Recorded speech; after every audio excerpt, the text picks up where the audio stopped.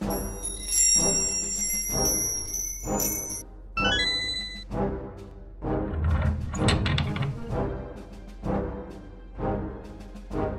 up, Rangers? Welcome to the Geek Chest. My name's Steve. Not gonna see a whole lot of me in this. But today I got a fun little unboxing because this is something I'm hopefully gonna be using more on the channel here. Not in the near future, but once I get everything figured out, we'll definitely showcase a lot more of this. But what I got here is the ELEGOO LCD 3D printer, the Mars 2 version. I also got another box back here. We'll open that up too. That one has the curing station and the materials to make the molds. This is the actual 3D printer. Main reason I got this is because I would like to, with the customs and stuff, being able to do more unique things with it instead of just like altering a figure, maybe printing out a figure and then making that into an action figure, statue. Possibly if you guys have 3D models that you've made, we could showcase them on the channel, like do a bunch of fun stuff with it. So got this. I know the build thing for it, I think it's like it's about 6 inches by 3 inches. So it's not super huge, but for what we do on this channel for action figures, stuff like that, it should be a good size. And then, depending on how this goes, might get a bigger one, or maybe more of them, so we can maybe actually possibly sell some figures. So, which would kind of be the dream at the moment. But currently, I'm fairly novice on the whole 3D aspect. Like, I messed with Blender a bit back in the day, and I kind of got the gist of how it's supposed to work. But this is packaged very nicely. I actually got to save some of this foam. It gets kind of useful. Alright, so we got our user manual. Got some extra film. Here is the printer. I assume... Oh, does it come with a scraper and stuff? That'd be sweet. Oh, it does. Oh, it's metal though. That's kind of scary. I thought you were supposed to use plastic. Oh, neat. Okay, well, at least we got, like, all the stuff here that I can... It's even got a little mask. Oh, that's kind of sweet. I wasn't expecting it to come with this much. But, alright, so we'll open it up. But you get the spatula, get some extra little mask. I don't quite recommend these ones for resin. Like, if worst case scenario, use this stuff. But this is a resin printer, and resin can be harmful in large quantities, especially with contact. So I recommend using a respirator, which I have, because doing my dremeling and epoxy putty stuff, I tend to use it. Got a measuring cup, crap ton of rubber gloves. We have the power source. Oh, it comes with a USB. Sweet. I was actually going to go pick one of these up today, but if it comes with one, I'm not going to worry about it too much. But you'll need this to import your files onto the printer. Get your Allen wrenches and some screws. I think this is for the build plate. I think that's what the one thing was in. Get some funnels. This is for the build plate so you can pour the stuff off. Got the rubber seal for the printer. Oh, okay, cool. It's got a little plastic one, sweet. And then universal storage sleeves? Oh, it's clippers. Oh, that's pretty dope. I already got one of these, but I'll take an extra. Not complaining. If you guys are wondering, this guy cost, it was $300 on Amazon, but it had really good reviews. And I've seen, when I was looking up stuff, there was some other YouTubers that use this one, and the molds look really good. And I want to go with resin over filament because there isn't as much cleanup. So say if I want to print something off and send it to you guys, I don't really have to mess with it here, and it makes it easier for whoever I'm sending it to / working on it myself. But I'm gonna stand up real quick just to get this guy out of the box. Oops, hit my shop lighting. Not sure if you guys see my pajamas. Old ass pajamas. I think that's everything in the box. Just some more foam. We'll save the foam for other crafty related things. But start getting all the plastic off. Also, it's kind of sad that I just kind of like this one because it was red. Like there's yellow and green, I'm like, I kind of want a red one if I can get it. And then this guy was one of the... To be fair, it also worked out that, like I said, it had good reviews. It's got nice stats. The laser printer, the UV printer for it is supposed to be really fast. I seen some videos like it's a little slow going down and up, but still it prints pretty quick. So say if I want to do like a 6-inch Mudo, it shouldn't take the entire day to make one. Hopefully, anyways. But start removing some of the film. Slowly get the top off. Alright, I will say one thing about this is they package this thing super well. And I appreciate it. Appreciate them for it. And it's always nice having a bunch of extra foam laying around. In case I need to ship things myself or what have you. But here's the bill plate. It's got the little plastic protectant on it. We'll remove that. Won't be needing that guy. That's for this. Here is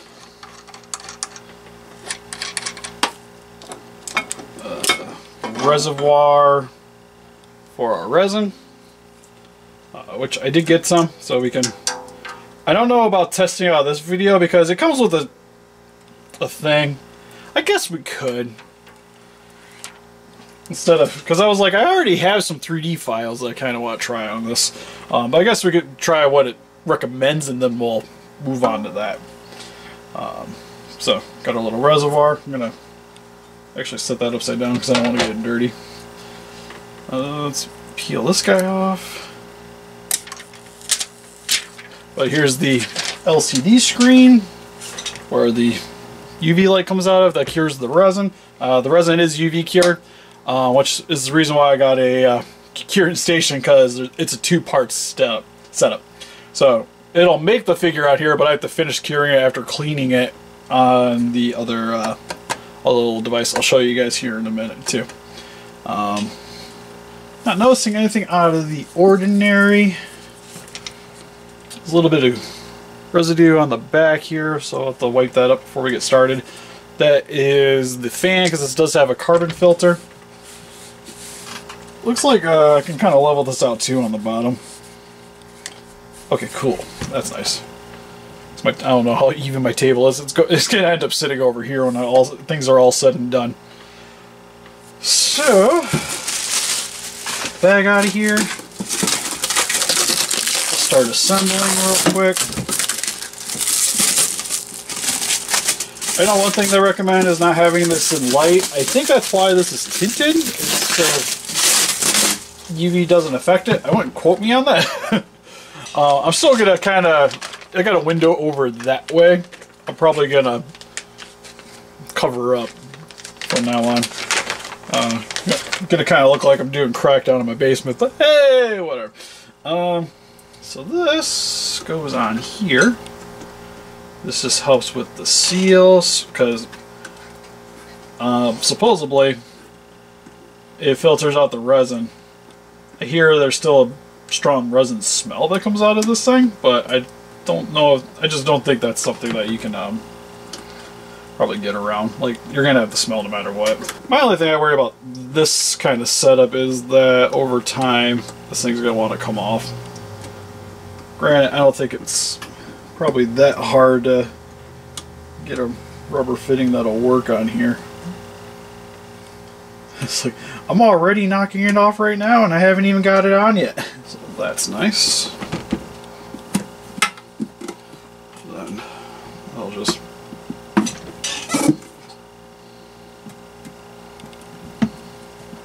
set on top and make our seal. Cool. Alright, so that's all set up. Next, I think, is getting this thing plugged in. Try and make double checking to make sure everything turns on. My only concern is I don't know how much power this thing's going to draw. I currently got a little plug set up over here, but I don't know if I'm going to have its own separate thing or not. Again, trial and error. It's not like it's going to be plugged in all the time. We're going to be running all this stuff off of this one plug. But I generally have my shop plates on with it, so there we go. So this should just plug back here. Crank it on. Oh! If you guys can see, system is on. It's a little loud, not super loud. We need a, okay, so manual.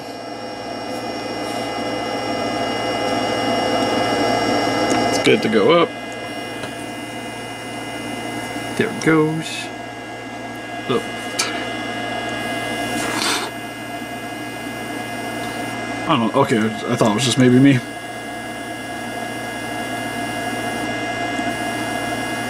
It's not the slowest thing ever. Got to brush it off real quick before I do. I'm gonna have to clean this off before I do a print, just so I don't have to worry about things getting in the resin vat. Oh, I was gonna say, it looked like it was warped, but I think that's just jelly. I think it's just some petroleum. Alright, so positive thing. It did turn on. Oh, okay, so it's already got some on here. I guess that's just an extra then.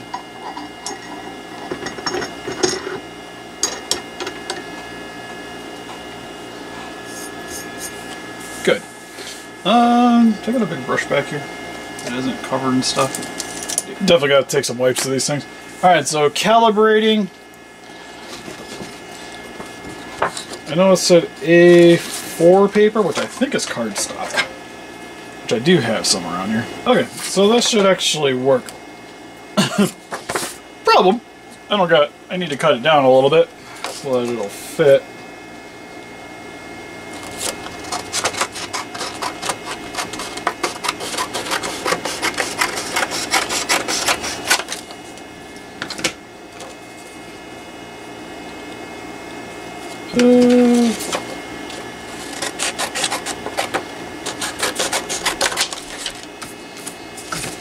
There we go.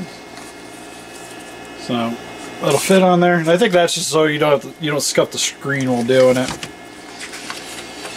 Oh, bust out the manual. Okay, so I need to loosen the screws. Jeez, it's definitely in there.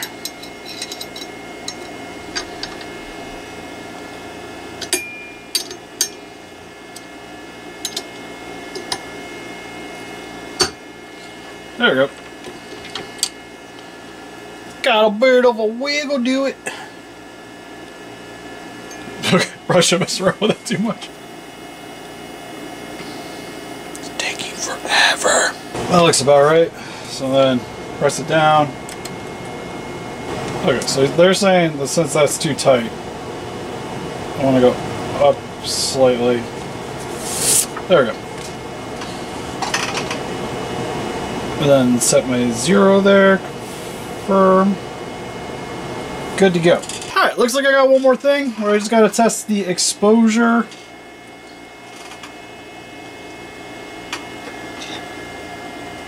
Looks like the light did turn on the inside, so pretty much all golden. So this is for draining. I don't have the stuff to properly do this as of yet. I have all the materials here that I could safely pour the resin, because I needed to go pick up some gloves too. But I don't have any of the alcohol to clean up the resin afterwards. So we'll come back to trying this bad boy out probably in another video. But for what's here, I'm actually really happy with everything. Like, it comes with all the parts, you get extra things just in case something gets screwed up. They give you all the tools you need to actually like clean up your resin kits. Same with the scraping stuff, which I can see them like. It even comes with masks. Like, can't really complain. This guy was $300, so well, I'll know more in the next video on the way the testing is to make sure that like this thing is perfect. But for what I see here currently, I'm super happy about it. Now it's just making sure that it works. So there'll be a part 2 to this video testing it out, plus then we can make sure that the curing station I got also works properly. So that is all done. Exposure complete. Alright, we're golden. So now I'm just going to go stick this in the corner and then we'll unbox the other package. Alright, cool. On a high note too, it's already super level. Like that ain't jittering around, so I don't have to mess with that, which is a bonus. I actually think I'm going to keep this box too. Just so I got something to store all my stuff in for that, so I can just have that hanging on the side. But we'll shove that stuff down, because we still got one more box to undo. So, this one should have a couple guys in it. The least exciting of which is just the, oh, that's a big bottle.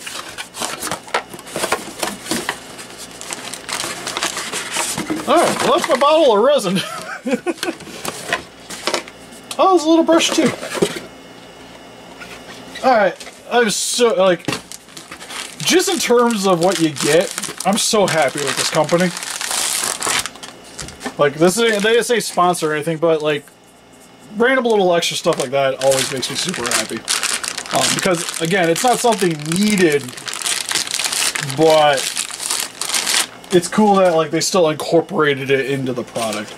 So I got ceramic gray here because if I want to paint, gray's already a nice starting point, so we're good there. At some point I like to get like, there's like translucent ones and stuff too, because those would be cool for making like fun little fancy projects. Like earrings, stuff like that, because that's what my wife wants to do with this.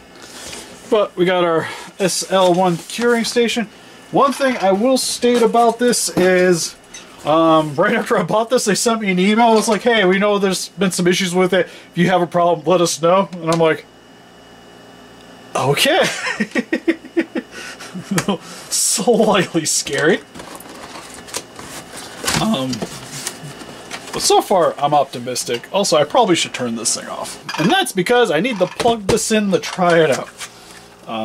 So, our little manual, just like what we had at the other one, I'll probably, again, store it in that same box. The packaging isn't as fancy for this. But, still does the job nicely. So that's the inside. It's just looks like 3 UV lights, LED setups, and then a bunch of reflective material, so that you get full circumference. Okay, then everything kind of fell apart, but we're good to go. I think that's it. I'm assuming this is probably my power supply.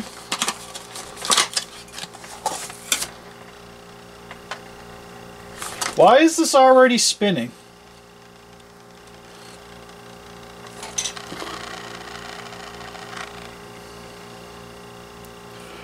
Oh, you know what? I think it's because of my lights. My lights activated. I'm gonna go with that anyways. Hey.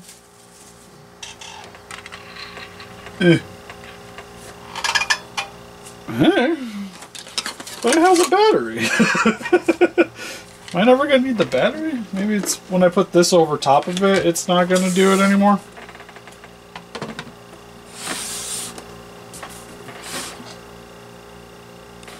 Oh, you know what? It's probably that doesn't need a battery, but the lights do. Okay, we're learning, we're learning. So, it's not the fanciest looking thing. Like, I don't know, it looked a little cooler on the package. On the website anyways, but it looks like it should get the job done. Because I mainly just wanted it.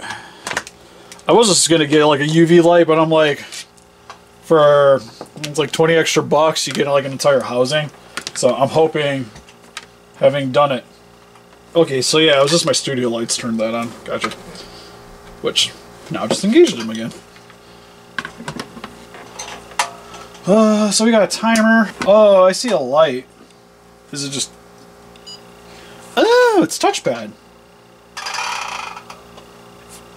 That's pretty sweet. So, there it is on. It does turn on the rotary.